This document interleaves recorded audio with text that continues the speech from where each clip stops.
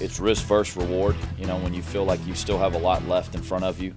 And certainly, with some players you have to, you almost have to protect them from themselves a little bit, as competitive as they are.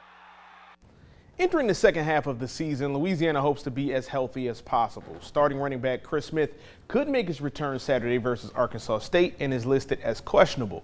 But quarterback Chandler Fields is still out with an upper body injury. That means Ben Wooldridge will make his second consecutive start at QB.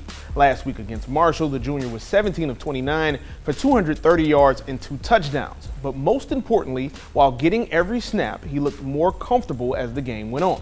Head coach Michael Desimo just wants Wooldridge to continue to stay steady with the opportunity. He's prepared really well this week. He's had a really good week of practice.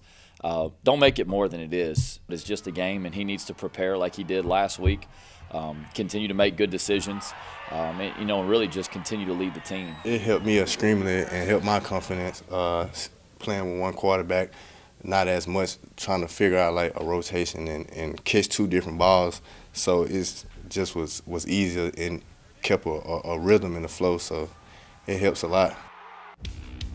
Wooldridge and Louisiana will kick off with Arkansas State at 4 p.m. Saturday. It's the Cajuns' annual blackout game as they face one of their heated rivals in the Red Wolves. In our latest Mic'd Up coming up tonight at 10, KATC Sports Director Chris Hutchinson joins me to discuss why A-State has struggled to start the season.